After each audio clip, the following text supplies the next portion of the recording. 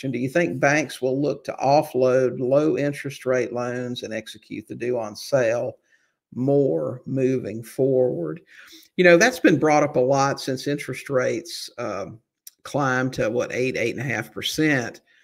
I think that rates are falling a little bit now. I think you really, Drew, have to think about what all is involved in calling a loan due.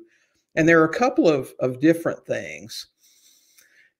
First of all, it's more than just calling a loan due and then somebody immediately pays you off. A lot of people won't be in a position to do that. So if the bank is taking back a large number of houses strictly due to the due on sale clause being an issue, I just don't think that's going to be a healthy thing for the bank.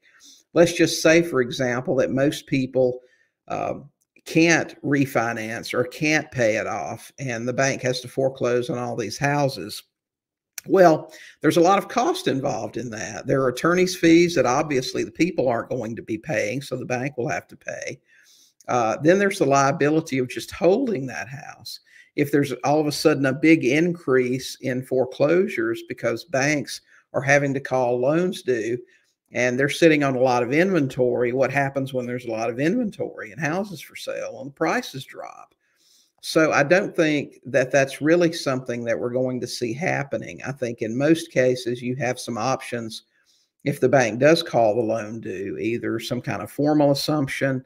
I think they're going to be open to working with people. I think, and this is based on 25 years of experience, that if you handle two things properly, you're not going to have a due on sale issue. The bank doesn't care. I don't think they have people out there looking for deed transfers. I mean, I may be wrong. I don't know, but there's some effort that would go into that too. I think banks make loans and they want to get paid, and it's just not going to be a problem for you. So if you handle insurance properly, if you make the payments on time, I don't think the bank is going to care what you do.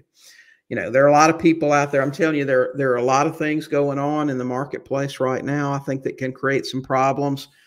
The biggest issue right now that I see is the assignment of a sub-2 purchase. You've got a wholesaler that wholesalers flooded into the creative space, a year or two ago when the market changed and wholesale deals were harder to come by. And you know about half of what you need to know. So you go out there, you use a bunch of crappy contracts, and you try to get some stuff locked up. In a lot of cases, these guys don't even have a power of attorney, but they piece together a sub-2 deal, close with the seller, and then they try to assign that to somebody else for $10,000 or $20,000 or $50,000.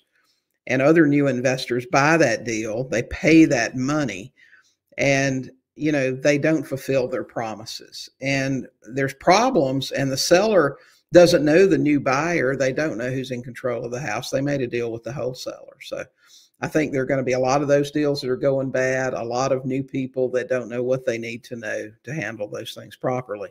That could create a problem. I'm more worried about legislation that stops sub-2 than I am about banks calling loans due. Hey guys, thanks for watching. While you're here, don't forget to hit the subscribe button and check out these other great videos and podcast episodes.